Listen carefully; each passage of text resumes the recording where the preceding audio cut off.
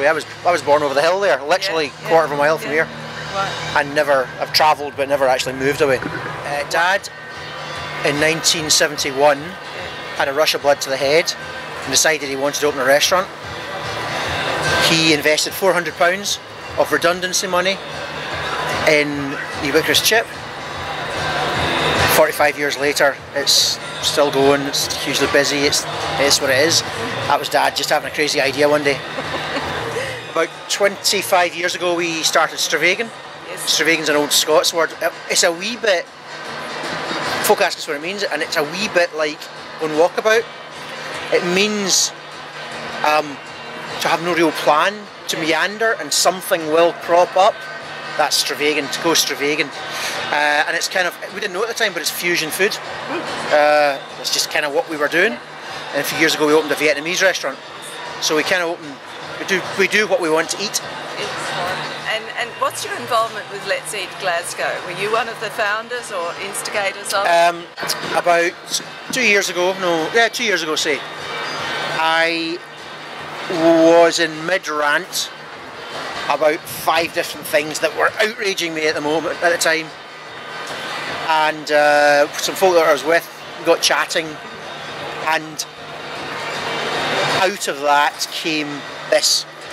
There's loads of different strands to it, but really I've made a living out of food all my life, and all the guys here do exactly the same thing, which is great. I love it. I'm right up for eating. I didn't get this shape without eating, and but we live in a town where an awful lot of folk don't have access to good food, or even don't have, if they have access to it, they don't, it's just not registering with them. We've got chronic diet in this town, and so without being puritanical, because I still love eating pies and all the rubbish stuff, but the odd wee carrot, or understanding how cut of meat works, or growing your own if you've got the space, it's a simple thing that we're trying to encourage through the glamour of the restaurants. So every penny that's made here goes out to people who are already doing good works with food and people in and around Glasgow. That's what it's all about. It's wonderful. I love that soft edge to it. So many food events are very much about promoting someone's business, or maybe even just making money.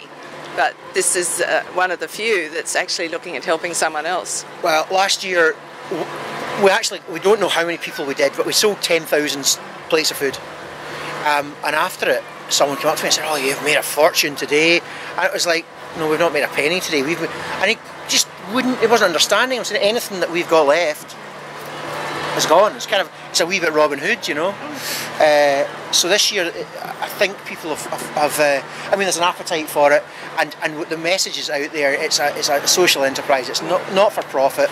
At first, we thought that we could do both ends of it. We can't. We do restaurants. That's what we all do. But there's guys out there doing great stuff. So if we can fund it, then magic. It's a win-win. Yeah, exactly. And I'm not aware of another food festival that operates like this around the world. We just made it up. I don't know. Well, it's a jolly good thing to make up. I don't think we plagiarised this one. No, I don't think you did. And it's a wonderful thing, because I know what happens in cultures, that eventually people lose the benchmark for what food should really taste like. Good food, natural food. Yeah.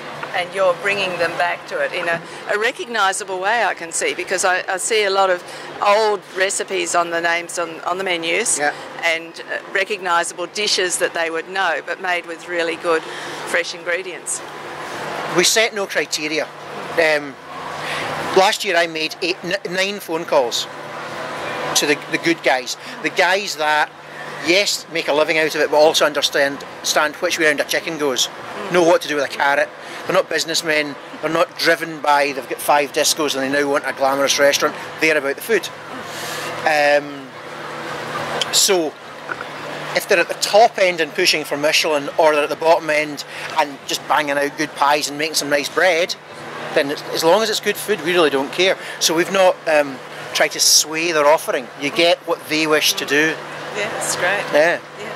And the slow food hall there that has so many wonderful things in it, is that sort of independent of what you're doing here, or is it, how does that feel? Well, there's kind of 2 halves going on here.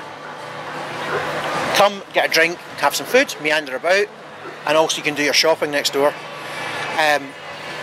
So there's local producers, there's various social enterprises in there. There's a scientist friend of ours who's trying to get folk to eat cockroaches. Not entirely my bag. I can see maybe it's the future, but not quite yet. And so slow food are there because it's all part of the same. Oh, of course. It's the same ideal, if you like. Exactly. Ethos. It all makes perfect sense. Half the restaurants have been using that stuff for years. We've got growers through there. We have our own small holding. I mean, it's all the same stuff. If you've got a bit of land outside your house, you can grow bits and pieces. Even a balcony, pot plants. Anything. Yeah. Anything. Well, look, you're doing a wonderful job with this. I'm just so impressed. What's next? Anything next planned for your rants and? No, I'm trying not to rant so much these days. But who knows? By Tuesday, maybe I'm ranting again. All right. Look, I mustn't take more of your time, but no thank problem. you so much for that. You're very welcome. You. Cheers. Bye bye.